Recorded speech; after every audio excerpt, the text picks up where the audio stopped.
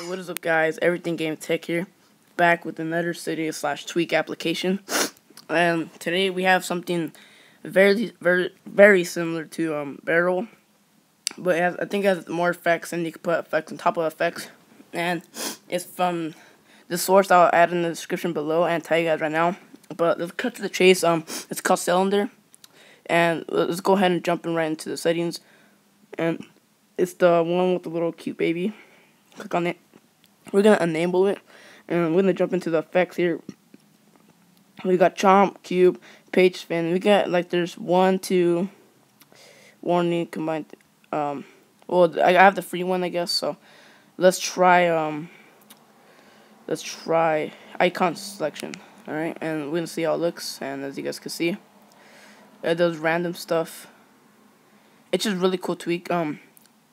I don't know why it does that, but a little bit lag. But anyways, I'll teach you guys how to get it. So we're going to go into Cydia. And we're going to wait to reload all its data. I know it's kind of a pain, but who cares? It's a little bit faster for the IOS7 users, I believe. Because when I had the iOS6, it was a lot slower. So we're going to go to the search bar. And we're going to search up Cylinder. Wait for it to load again. Sorry about that, guys.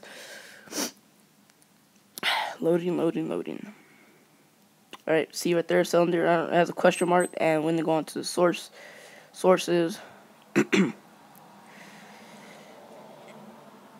and as you can see, is that source, but I'll add that in the description below. All you guys need to install that, restart your Springboard, and you guys are set to go. You guys could look, there's many more animations, but I didn't go through all of them because you guys could check that out by yourself. So if you guys did enjoy the video, please drop a like. Also, go to the description, follow me on Twitter, and like my Facebook. If you guys want to stay caught up on my content, go ahead and subscribe. That's it for today, guys. See you in the next one. Peace.